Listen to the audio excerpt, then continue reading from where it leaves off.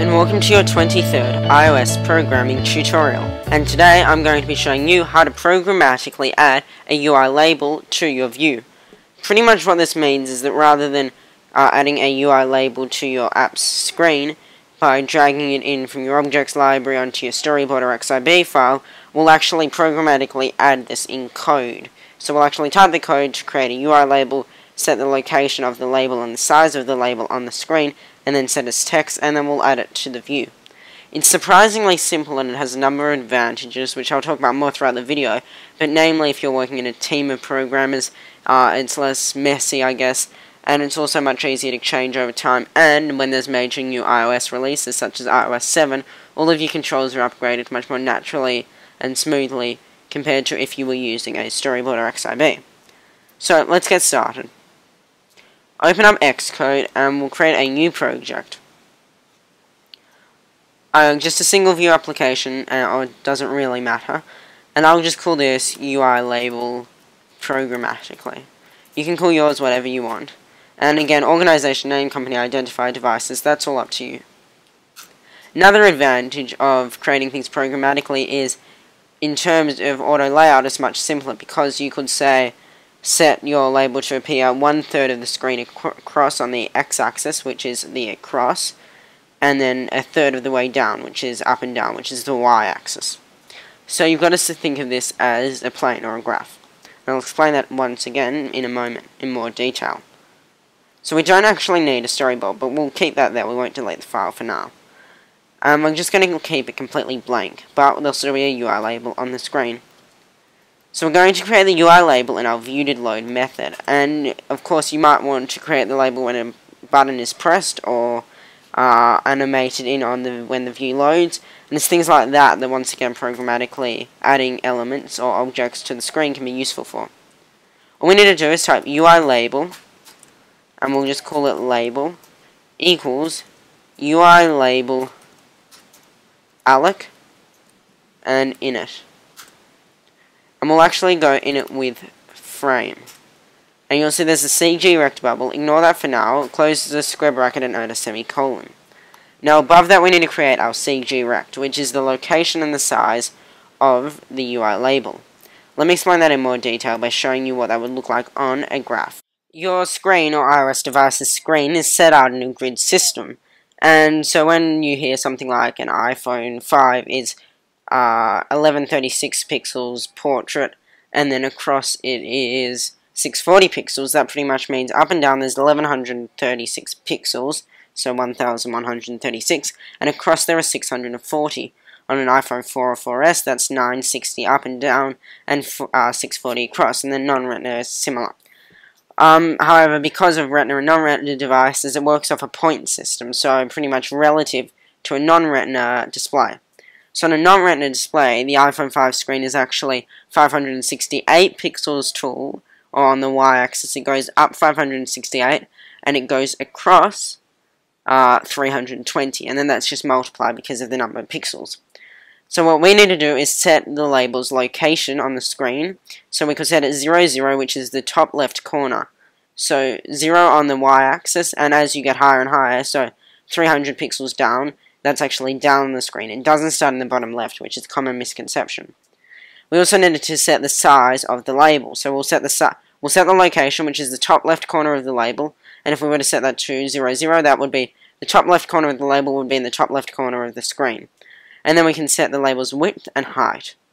Now you can do this relative to the device's screen, so you could say set the label to be half of set the x coordinate, so across where the top left on the across plane, or horizontal plane, we could set that to be half of the screen width, and half of the screen height, the y. So then that would be right in the middle of the screen. So let's quit graph and let's go and create a CG rect. And creating a CG rect is very simple. So type CG rect, and we'll just call this label location equals CG rect make, and do the top one that has an x, a y, a width, and a height. So the x-coordinate is along that x-axis, the horizontal, or the crossways. Where do you want it located? Where do you want the top left corner of the label located? So if we set that to be 100, that would be 100 pixels in from the left-hand side of the screen, no matter whether it was in landscape or portrait. And then we set the Y, which is the up and down. So if we had it 200, it would be 200 from the top left corner of the screen. Then the label's width and the label's height. It says CG float X, Y, and width and height, and that all sounds a bit complex, but really it's just a number. We don't really even need to convert it to a float. So let's say I type 100 for X, 100 for Y, and then I'll set the width to be 200 and the height to be 100. And I'll show you a better way of working out a location in a moment.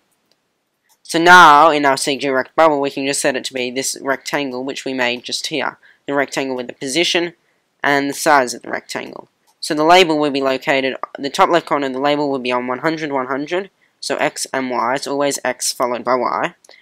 And then it will be 200 pixels across, and it will be 100 pixels tall. So, inside the CG rect bubble, just type label location. Now, essentially we've created our label, and all we really need to do is add it to our view. But let's set some properties of the label. And we set this the same as if we'd created the label on a storyboard. So we'll start by doing label.text equals at talking mark semicolon, and here we can set the label's text, so I'll just type text. And then we can set label.text color equals, and I'll just do a basic UI color, so open square brackets, UI color red color. We don't even need to set that, and that's just to show you that you can. I'm not going to, I'm going to leave it by default as black. So that's really all we need to do. We could of course add a background color and just set that to be a clear color, because by default it might go to white depending on the iOS that you are running. So we can then type label.background color equals open square brackets UI color clear color. Of course, as I said, that's optional. I'm going to delete it for now. So all we need to create the actual label is that code there. Then we need to just set it to show up on our screen. So we created the label, so now we need to type self.view, which is the screen, or so let's say it was an iPhone, the iPhone screen. So the iPhone screen, let's add a sub-view. So currently self.view, that's the main view, or it might not necessarily be the main view, but in this case it is. So self.view is the whole of the iPhone screen, and we're going to add a sub-view, or a view inside that view, on top of the view. And that view is obviously going to be our UI label, and a UI label is a UI view, even though it says UI view. And, all we want there is label. So by default, that's going to go, okay, we'll add the label. Where does the label go? Well, the label goes inside its frame, and the frame is at 100 across, 100 down, and then it's this big here, so 200 pixels across and 100 pixels down. What will the label's text be? Well, that will be text. Let's run the application now and see if it's actually worked. So once the iOS simulator starts up, we should see a label on this location of this size with this text. So let's see. As you can see, there's our label. If we go into our storyboard, there's nothing there. We've created it entirely in code. It's that simple. We barely even need some of these lines. We could essentially take this code here, copy that and paste it there, and then completely get rid of this line here. If I run it now, you'll see the same. It looks exactly the same, it's just the code's a bit more compressed. And there's actually nothing wrong with that. It's pretty much just for explaining purposes and to make it more clear. Sometimes you might want to expand it all out. So I could have then here said UILabel alloc in it, and then done a semicolon right here. And then I could have set the frame later. Or of course I could have written the code to set up the frame and then set the frame here. Or I can literally create the frame inside of our label's initialization method. There's no way of compacting it any further than that, but, well, actually we could. We could even take all of this code here and paste that all there. But we won't do that. Now, that's all you need to create your UI label on a screen. So I'll now quickly show you how you could, say, center it on the screen by going half of the height and half of the width of the screen, or the view. If you don't want to watch that, then you can tune out now, but that's a bit more if you want to watch it now. So let's go back to what we had before with the CG rect location up here, because that's a bit easier to work with. Now we're going to replace the X location and Y location with the actual size of our screen. So if our screen is 1000 pixels tall, and we want it to be in the center, we want it to be at 500. So that's the size of the screen divided by 2. Now let's start with the x-axis. So here we type self.view.frame.size width, because that's the x-axis, and then /2 divided by 2. To make it a bit neater, I'm going to put that inside brackets. Now I'm just going to copy that code there and put that for the y-axis, but then I'm going to change width to be height. So now hopefully, let's see if it's worked, the label should be centered on the screen. As you can see, it's pretty close to being centered on the screen, and that's just a matter of pixels and auto layout and things like that. But that pretty much shows you how you can move the label around. That's also partially due to the fact that it's 200 pixels wide and 100 high, which it really doesn't need to be. Because technically, right here, if we go back to the simulator, that there, the top left corner, sorry, is in the center of the screen. It's just the label is not actually, well, the label isn't, if that makes sense. We could move this around. We could go label.frame.origin equals CG point make, and then we can put this code inside these bubbles here. And that might work a bit better. Let's try that and see if it does. I'll explain that all in a moment. Alright, we need one more bracket. Okay. So that doesn't work, but you get the idea. So let me explain exactly what we're doing now that we've done it. We are creating a rectangle, which is the box in which the label will be housed, and then we're creating a label, so we're giving it some memory, and then we're initializing it. We're initializing or creating it with its frame, and the frame is this box that we've created here. And then we're just setting its text, because otherwise there'd be nothing visible, there'd be no text. And then we're just adding that to our view. So our view or our screen, which is well, this is our screen here, this white screen, we're just adding a view on top of it, and that view is our label. So that's all there is to creating a label like that.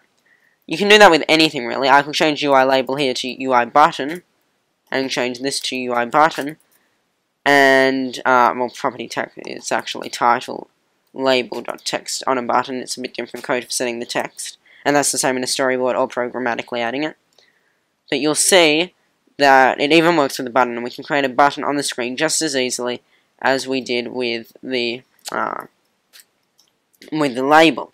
And then buttons are a bit more complex, obviously, because you need to add a few more properties, such as what do you do when the button's clicked on, and so on.